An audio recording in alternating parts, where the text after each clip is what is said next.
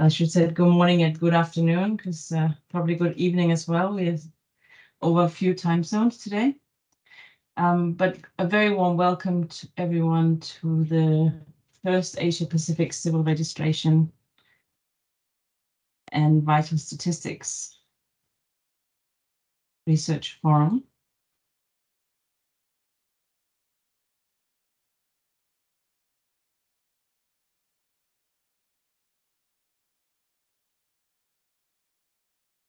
Does anyone else have problems with sound, or is it only Rachel who has sound problems?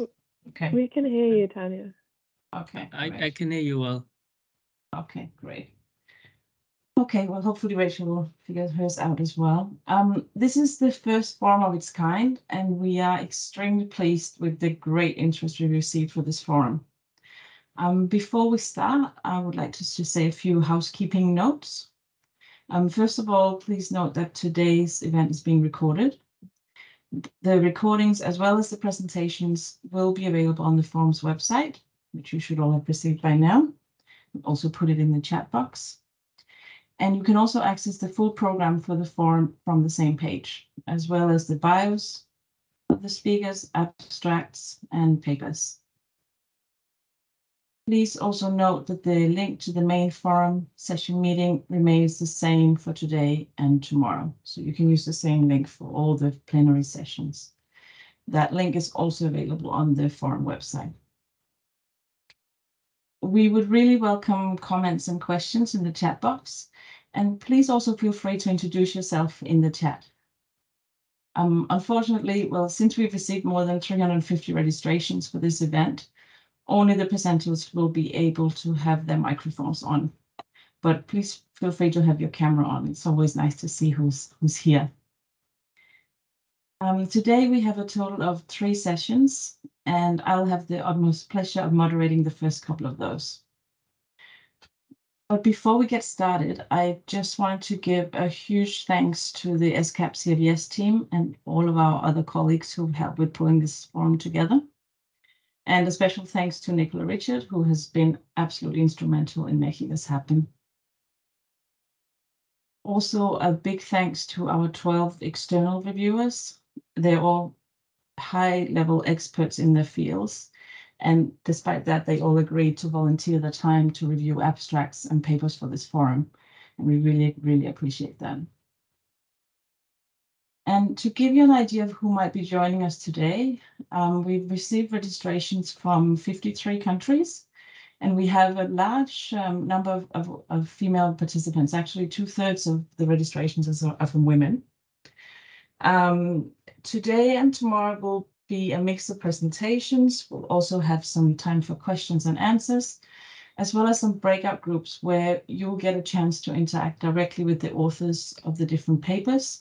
And hopefully that can help you learn more about the research and maybe link up with them if you have shared professional interests. But enough from me. The first session starts with opening remarks from Ms. Rachel Bevan, and she's the director of the Statistics Division at ESCAP here in Thailand. Rachel joined our division about 1.5 years ago, and she has been an absolutely wonderful support to the CRVS work. So over to you, Rachel.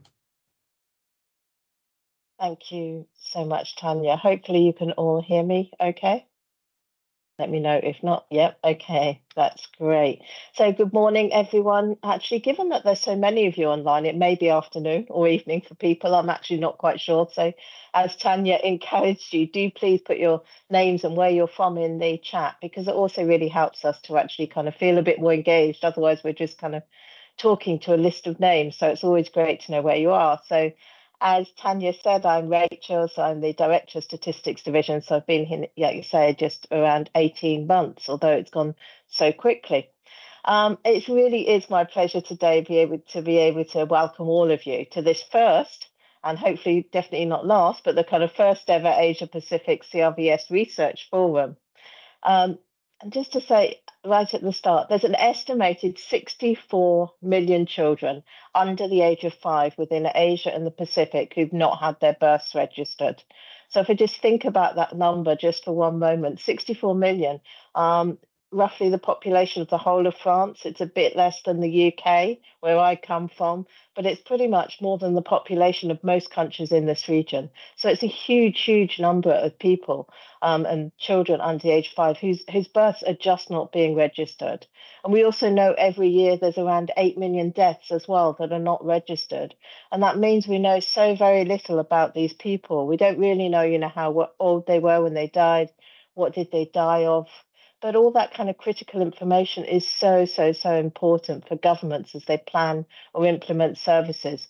And I think it was really brought into kind of to the forefront when we had the COVID crisis, wasn't it? And I know even within the UK, we very quickly realised that our own systems on death registration were just not accurate.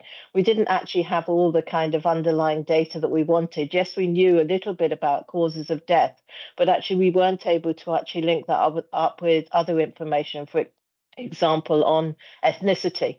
And things like that. So we had to really look, within the UK at strengthening our own kind of death registration system. So that's even more so, across the region, across Asia and the Pacific. But back in 2014, in recognition of the role of civil registration and vital statistics, and because we knew how important they were in supporting development, governments and development partners then came together to really concentrate efforts on improving CRVS systems. So back then, a shared vision for our region was articulated that by 2024, all people in Asia and the Pacific would benefit from universal and responsive CRVS systems that facilitate the realization of their rights and support good governance, health, and development. And the 2030 Agenda for Sustainable Development also emphasizes the inclusive and sustainable future for all, with a real focus on leaving no one behind. But to leave no one behind, that means we need to have these really well-functioning CRVS systems. These systems facilitate access to benefits and protections of the state, but also they really help to ensure that every person has a legal identity. Moreover, registering, documenting, and recording life events is critical for government decision making. Knowing the population of a country at the most granular level, the leading causes of death, fertility rates, life expectancy, all of these things really help governments to make effective, efficient, and directed policies at the national and the local level. And the midterm report then of that CRVS decade demonstrated the need for greater efforts to accomplish the vision of universal and responsive CRVS systems. And countries and development partners reaffirmed their commitment to improve CRVS systems during the second ministerial conference on CRVS, which was organized in November 2021. And I think that was my first week in the job. But was a great introduction as well to the work of the region. But also I was able to absolutely kind of hear those commitments that were being made as well, and also see how much progress has been made. So if policymakers, development partners and donors are going to make the decisions to strengthen CRVS systems, they need to know whether they're investing resources wisely and optimally. But research then can really help them to take effective actions at each stage of the policy cycle. We know that research can also help to identify the topics requiring the attention of decision makers, and it's critical for exploring options or alternative courses of action for addressing priority problems. At the decision-making stage, research can inform alternative courses of action by offering evidence of lessons learned from the past or from other settings. And once decisions are taken and put into practice, research is conducted to assess the effectiveness in terms of intentions and results by looking at the impacts and the outcomes. So I would therefore like to personally thank all of the authors, the keynote speakers, moderators, and the participants who are here today. And really thank each of you for your commitment to continuously improve the knowledge available to improve CRVS systems in Asia and the Pacific.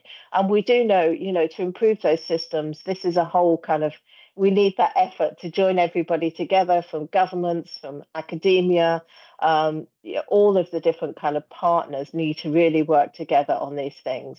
But I also want to say a huge thanks to the internal and external reviewers who've been assessing the abstracts and papers over the last few months to ensure that high quality of research could be presented at this forum today. And again, a really special thank you as well to our development partners, and especially the Bloomberg Philanthropies Data for Health initiative, who have supported this first ever Asia-Pacific CRVS Research Forum. So thank you so much to them. And I'm pleased that we at ESCAP have been able to expand our technical assistance in the last few years, and we will be supporting even more countries over the coming years. But development partners such as ESCAP need that additional guidance on which support is needed in countries and how we can best build on the extensive knowledge available across the region. So today and tomorrow, the research presented will really help us to be able to guide the future work on many of these different issues. And we hope to also be able to inspire all of you to do further research on CRVS, but also to create connections to other researchers working in this field. I will definitely be joining as many sessions as I can, and apologies in advance that I can't join absolutely all of them, but I will be listening in. But I would really encourage you as well, as Tanya said, do please make the most of the chat function. We don't want to just kind of be listening all day. It's great to get your thoughts, your questions, but also just your thoughts and reflections as well as we kind of go through hearing from different people. But yeah, it is a really, really great opportunity to join everyone together. So thank you to everyone in terms of the organisation. Tanya, a huge thank you to you, and also to the whole of the CRVS team. And I know it's been a huge effort, but I'm really looking forward to it. But thanks to everyone for all of your efforts to really make sure that we get everyone in the picture. Back to you, Tanya. Thank you. Thank you so much, Rachel. And very, very nice. And you can all see that Rachel is very dedicated to this issue as well, which is fantastic. We have a second set of opening remarks, and these are from Ms. Treta Sharma. And Treta is the chair of the Regional Steering Group for CRVS in Asia and the Pacific. And she's also the Administrator General for the Ministry of Justice in Fiji. Unfortunately, Treta had some competing commitments, so we have received her remarks as a recording. But she's actually extremely dedicated chair to the group, and we've worked very closely with her since she became the chair. And she's also done a lot to push improvements to the CRVS system in Fiji. So we're very honored to have her as our chair, and I'll ask my colleagues to show her opening remarks. It is my pleasure to welcome you to the first Asia-Pacific CRVS Research Forum. I am opening this forum in my capacity as the chair of the Regional Steering Group for Civil Registration and Vital Statistics in Asia and the Pacific. The Regional Steering Group is the custodian of the Asia and Pacific CRVS decade and guides countries and development partners towards our shared goals for the region. I am delighted to be opening this very first research forum, as there is a recognized need for applied research in the area of civil registration and vital statistics to increase our understanding of what works and how we can better deliver our commitments to get everyone in the picture. In that regard, in 2014, when we reached our agreements on the Asia-Pacific CRVS decade, an initial research agenda for CRVS was also developed, and the Regional Steering Group had made this a priority for the coming years. Research is needed to generate and disseminate evidence of which CRVS strategies work in different contexts, and to facilitate evidence-based interventions to improve systems across the region. By documenting experiences in communities, countries, and regions, we can ensure the potential benefits of innovation are successfully scaled up and possible shortcomings addressed. We already know that a well-functioning CRVS system requires inputs from a multitude of stakeholders from different professions, government agencies and departments, as well as dedicated and political will. If the potential of research to improve CRVS is to be exploited optimally, the institutional, political, and cross-sectoral nature of CRVS systems should be recognized and addressed. I am therefore pleased to see authors from many different sectors and professions presenting at this forum. Rapid advances in knowledge and technologies shifting expectations and concerns of the public are becoming more important for civil registration systems, and we need to cooperate and learn from each other to ensure the optimization of resources by sharing research findings in this forum. I hope we can build a larger body of knowledge on CRVS to support us in improving CRVS systems across our region, bearing in mind the limited resources available. In my home country, Fiji, CRVS is an important issue which garners high-level attention and a large number of activities addressing under-registration, improving the production of vital statistics, and streamlining the digitalizing processes. I am honored that several of my colleagues will be sharing their experiences from Fiji over the coming years and acknowledging the huge efforts all the authors have put into their abstracts, papers, and presentations. I am glad these will be readily accessible to everyone for the purposes of evidence-informed policy, programming, and practice and advocacy.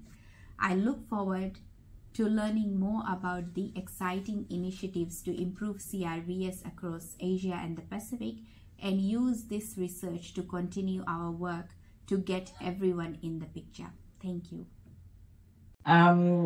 So this is actually the end of the first session, and the second session is planned to open at 9:30. So this is a perfect time for everyone to quickly grab a coffee or a glass of water or run to the bathroom, whatever you might need. Before we do that, we just want to show you quickly where you can find all the documents for the website. All the documents for the forum. So on the Get in the Picture website, there is a whole page dedicated to the CRVS forum. And under there, you can find the full program. You can download that, which my colleague is just showing here how you do that.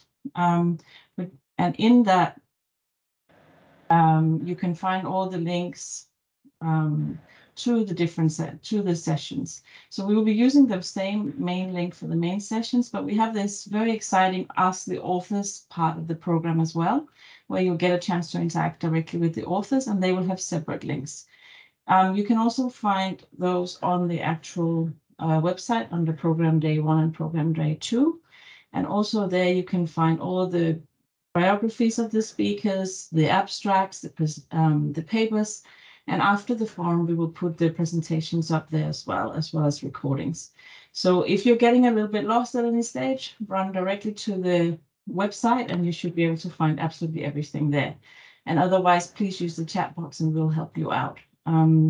But everything is available on the website, and we very much encourage you to use the chat box for comments and so on for the full 2 days. So you will have 10 minutes now to just go and get ready before we have session 2, where we have some very exciting presentations. So we really look forward to seeing you back in 10 minutes. Thank you.